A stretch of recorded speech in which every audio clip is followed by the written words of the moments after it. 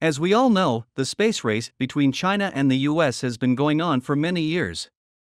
Although Elon Musk's request for a large subsidy for his Starlink project was rejected by the US Federal Communications Commission, if Musk's Starlink plan is allowed to develop, he may be able to occupy 70% of the near-Earth satellite pit by launching 42,000 satellites by 2025. There are two extreme views on Musk's Starlink project: either he is a big liar and the plan is impossible to achieve, or he is Iron Man and can do anything, and Starlink can directly surpass 5G and move towards 6G. So, based on the facts, let's discuss rationally what the relationship between Starlink and 5G technology is and whether it will directly replace 5G. Okay, let's get started. First, the Starlink project will have a total of 45,000 mini satellites. What can they do?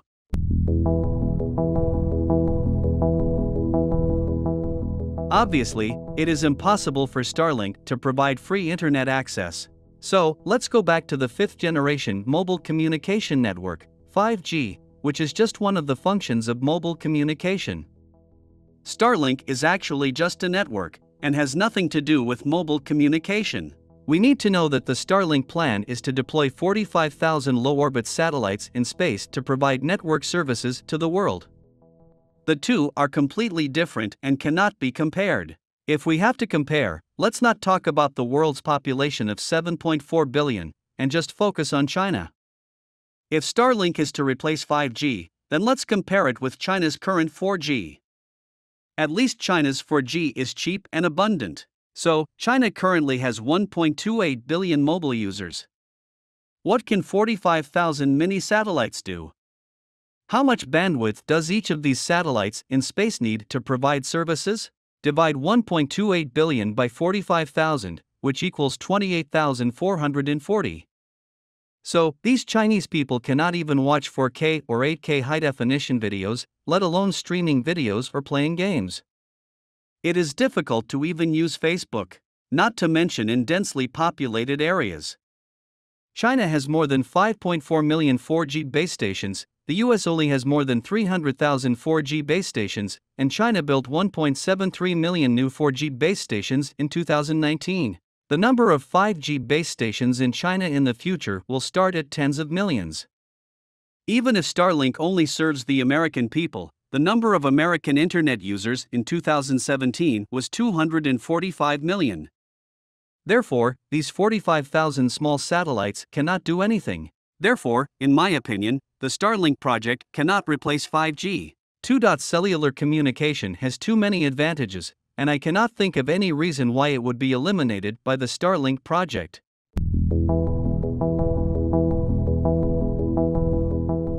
In my opinion, the advantage of satellite communication is more likely to lie in stable global coverage, providing supplementary coverage for oceans and remote areas that cellular communication cannot cover, and is unlikely to pose a substantial threat to cellular communication. Commercial wireless communication technology, from 1G to 4G, and to future 5G, all follow a rule, that is, the coverage range of the base station becomes smaller and the base station density becomes higher. This method is intuitive. If the coverage range of the base station is reduced and the coverage density is increased, the communication distance between user devices and base stations will be reduced, so under other conditions being equal, the path loss of the signal will decrease, making the signal strength at the receiving end better. Moreover, in the case of unchanged user density, the number of users accessing the same base station will also decrease, so each user will receive better service. However, satellite communication completely contradicts this method, and the communication distance is several orders of magnitude worse than that of cellular communication. For example, Motorola's Iridium project tried to launch 66 satellites into a high orbit of 780 kilometers, which is farther than the distance from Shanghai to Taipei. And the limited capability of satellite communication means that the number of users and rates that can be supported is extremely limited, while the cost is very high. Similarly, SpaceX's Starlink project plans to cover the world with 12,000 satellites. Although the number is much higher than the 66 of the Iridium project, it even exceeds the total number of all satellites currently launched by humans. Even so, the average area that each satellite needs to cover is still roughly equivalent to 3 Beijing areas. One satellite can cover and serve such a large area and users, which means that the utilization efficiency and reuse rate of the frequency spectrum will be very low. This also means that the service rate will be very low. And due to the greatly increased communication distance, the energy efficiency and service delay of user terminal equipment will also be poor. Moreover, due to the limitation of user mobile devices, their communication power will not be too high, usually much lower than the power of satellites. Therefore, the rate of uplink communication for users, that is, the rate of sending information from mobile phones to satellites, is even more difficult to guarantee. You can see from the large antenna of the satellite phone that even if the antenna is made so large, the communication rate is still very low, only supporting low-rate voice services, usually below 10 kilobits per second. Remember, the communication rate and distance are always inversely proportional. Even in free space propagation, the electromagnetic signal will experience 1 meter more attenuation for every additional meter it travels. 5G is indeed powerful, but its coverage distance is also reduced by nearly 50% compared to 4G, and the range for enjoying high-speed internet under a 5G base station is only about 300 meters. It's not that it cannot be used beyond this range, but the rate drops exponentially. Don't forget, Starlink is in outer space. Therefore, compared with satellite communication, cellular communication has too many advantages, can serve more users at a much lower cost, and provide better service quality. Therefore, I can't think of a reason why it would be phased out by the Starlink project. 3. 5G is evolution, while Starlink is a fundamental change in network usage.